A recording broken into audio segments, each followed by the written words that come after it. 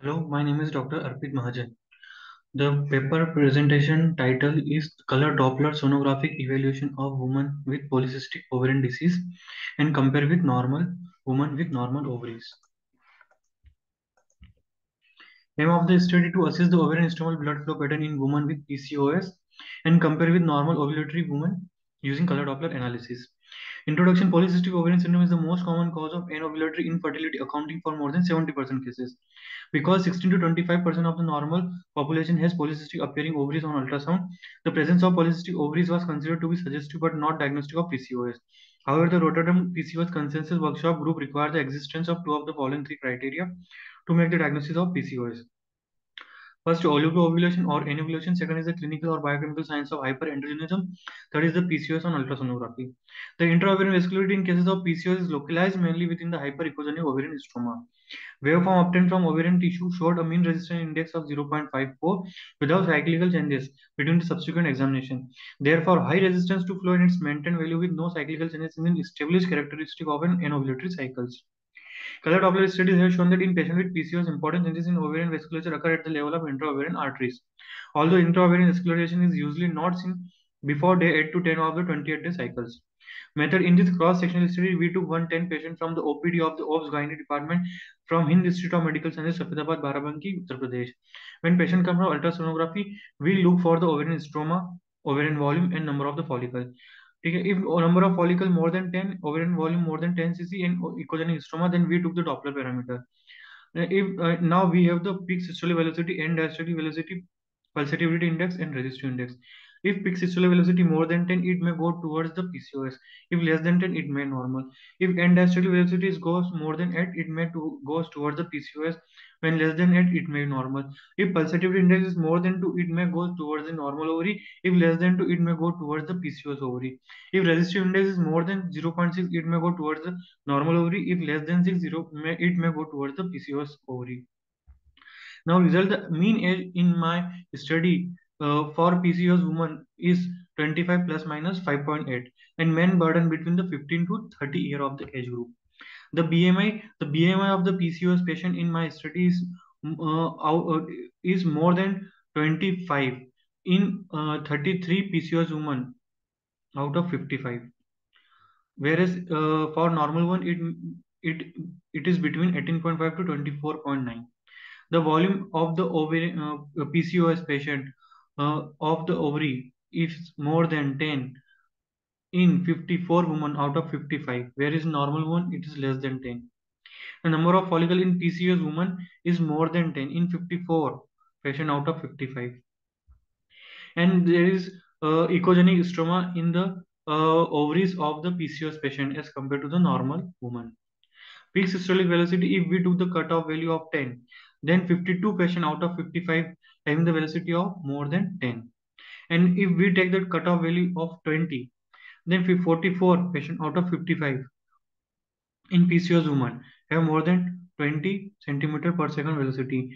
In 20 centimeter per second, the specificity is 85.45, and it increased to 98% if we took the cutoff of 30 centimeter per second, but sensitivity drops to 19%. Similarly, end diastolic velocity in PCOS woman is more than 10, whereas in normal one is less than 10. And if we took the cutoff of 8 centimeter per second, then it is the best compromise between the sensitivity and specificity. In this case, sensitivity is 90% and specificity is also 90%. That is, in PCOS woman, end diastolic velocity is more than 8, whereas normal one it is less than 8. Resistive index in PCOS women is generally less than 0.6, whereas in normal women it is more than 0.6. Similarly, pulsatility index in PCOS women is less than 2, that is decreased as compared to the normal one in which there is pulsatility increase in pulsatility index that is more than 2. As the systolic diastolic ratio in PCOS women is less than 3, whereas normal one is more than 3. Discussion: Color Doppler ultrasound is a non-invasive assessment of the blood flow. Different studies show conflict in the value of the average resistive index and pulsatility index of ovarian artery in diagnosis of PCOS. The mean age in our study is 25 plus minus 5.9. The mean burden of the age group between 15 to 30 years. Obese women are more likely to have menstrual irregularity and ovulatory infertility than normal weight women. In reproductive age women, the relative risk of anovulatory infertility increases at BMI of 24 kg per square meter and continue to rise with increased BMI. The mean BMI of PCOS women in my study 24 plus minus 2.4, and for normal one it was 22.4. Number of follicles varying in sizes in PCOS. However, different studies have different value for minimum number of follicles. In my study, the mean number of follicles in PCOS women was 14.7 plus minus 2. In normal one, it was 4.8 plus minus 2. In previous studies, the mean number of follicles were 13 plus minus 4, whereas in normal one, it is 5 plus minus 2. Increase in stromal echogenicity in PCOS due to the combination of raised stromal ovarian volume and the significantly lower mean echogenicity of the entire ovary in this woman. And in my study, the echogenic stroma was seen in 54 out of 55 patients of PCOS. Ovarian volume increase in ovarian volume is an essential criteria for PCOS. According to previous studies, in the criteria fulfillment, sufficiently specificity and sensitivity to define PCOS have at least one of the following: either 12 or more follicles measuring 2 to 9 diameter or increased ovarian volume. In our study, all patients have more than 10 volume. As it was one of the inclusion criteria, but only four of normal patient have volume above the maximum bulk of the patient, were in between 10 to 19 cc. In my study, mean ovarian volume of PCOS woman was 17 plus minus 4, whereas for normal one it was 7 plus minus 1.9. Peak systolic velocity, ovarian vessels are engorged and dilated in patient with PCOS and result in increased vascularity and hence increased PSV. In my study, average PSV of PCOS woman was 24 plus minus 6, and for normal one it was 15 plus minus 5. That is, there is increase in stromal vascularity, reduced PI and RI in PCOS woman. End-diastolic velocity, since the vascularity of ovaries increased in PCOS, there is increased in end-diastolic velocity out of proportion to peak systolic velocity, which result in decrease in resistive index, pulsatility index, and systolic diastolic ratio.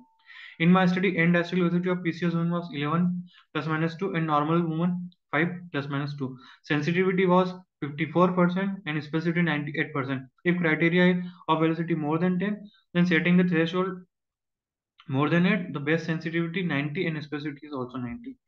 The impedance in the blood flow of the ovarian artery was significantly lower in patients with PCOS, that is, ovarian RI resistive index was significantly lower in PCOS group. In my study, resistive index is significantly lower, that is 0.52, than in normal woman.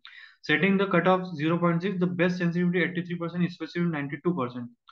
In the study, the pulsatility index of the ovarian stromal artery is significantly lower, 1.35 plus minus 0.5 in PCOS woman, 4 plus minus 0.8 in normal woman. That is, the blood flow in ovarian stromal artery higher in patient with PCOS as compared with the normal woman.